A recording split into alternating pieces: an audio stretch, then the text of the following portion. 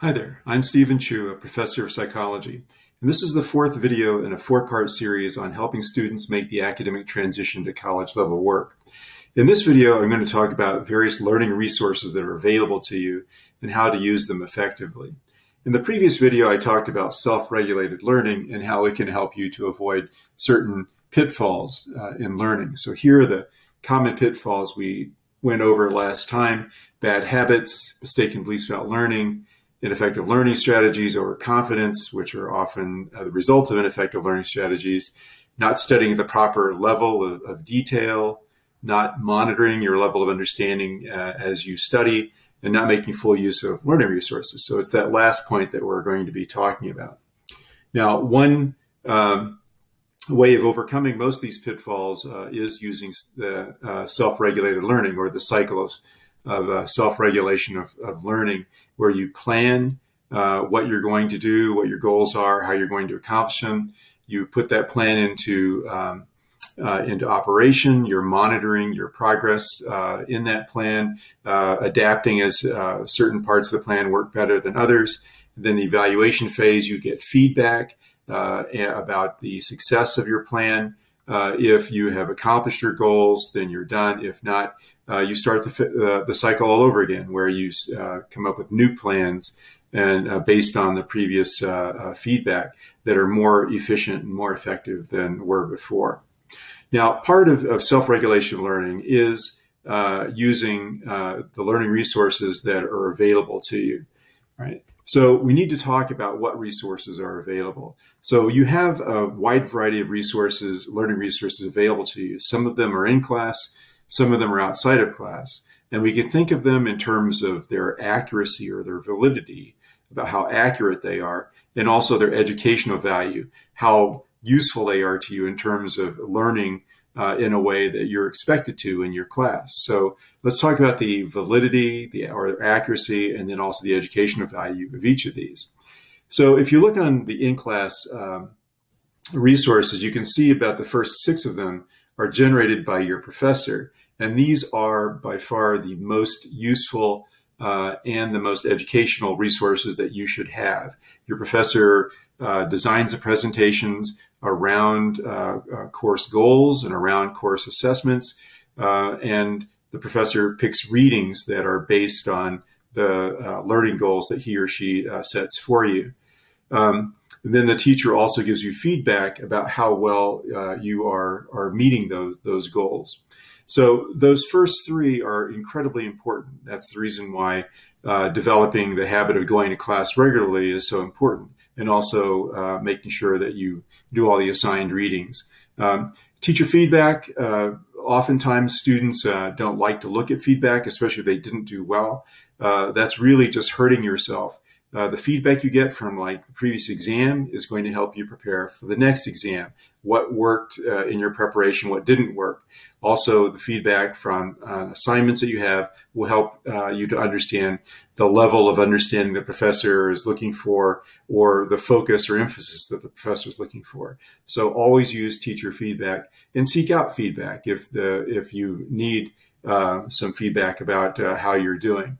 The course syllabus often has course policies, and it may list other kinds of resources available to you. So always check back with the syllabus to see what information it might have to help you. Then the course website on your learning management system may all have other resources. So for example, I may put practice exams or extra examples or supplemental instruction on the course website. So you have to get in the habit of checking the website in order to find those resources. So always make use of all the resources that the professor provides for you. If you have questions and you're confused, then you can set up a teacher meeting. Or if you just want verification of your understanding, set up a teacher meeting. Now, a lot of students think that's kind of intimidating, meeting with the professor or the teacher, but it's absolutely your right to ask for a meeting and meet with that professor.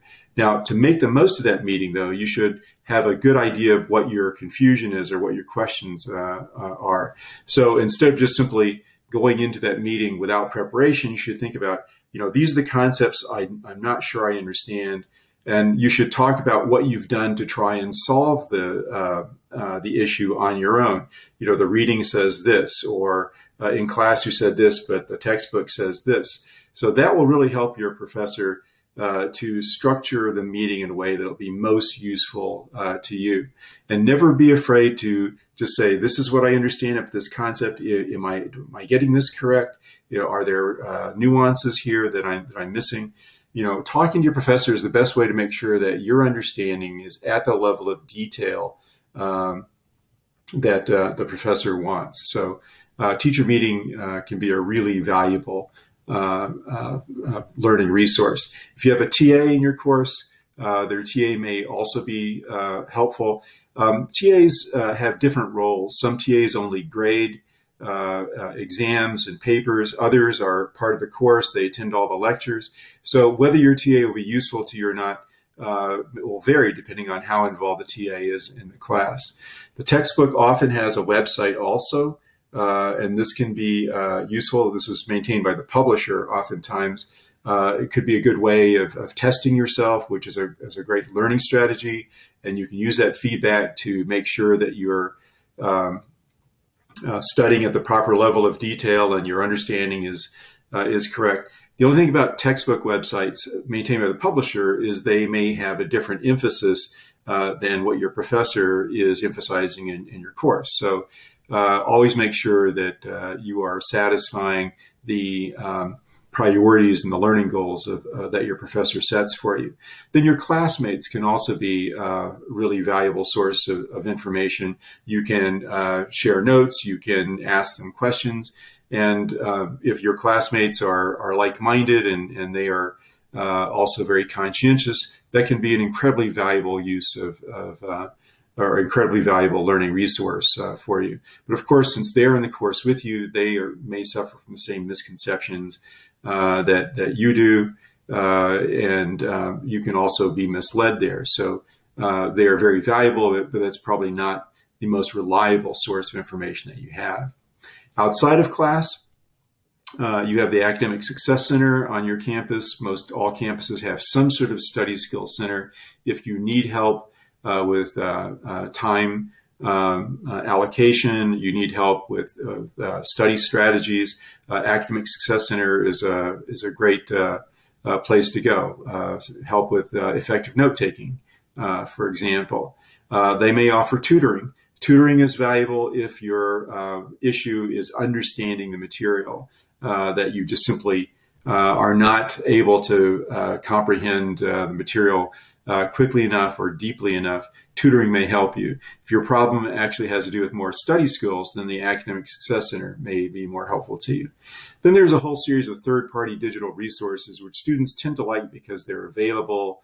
They tend to be easy to use, topical websites or videos that are overlap with what's being offered in class, and maybe they're more slickly produced, and maybe they're faster than listening to the presentation, or pre-existing like electronic flashcard decks, things along those lines. Those can be questionable in terms of their accuracy and in terms of the depth of detail that they present. It's easy to have a flashy video that's too shallow a level of understanding, and that's really not going to help you in your preparation. Also, the priorities in those videos may not be the same priorities that your professor is testing, so that may not be helpful to you either.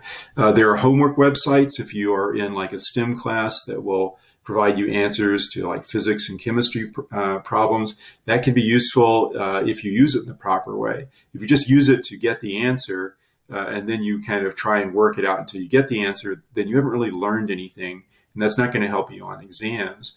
So that's really not the proper use of those kinds of homework websites when it substitutes for the work that you need to do in order to master the concepts.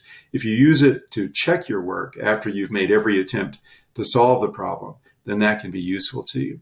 Then there's existing papers you can find in paper mills.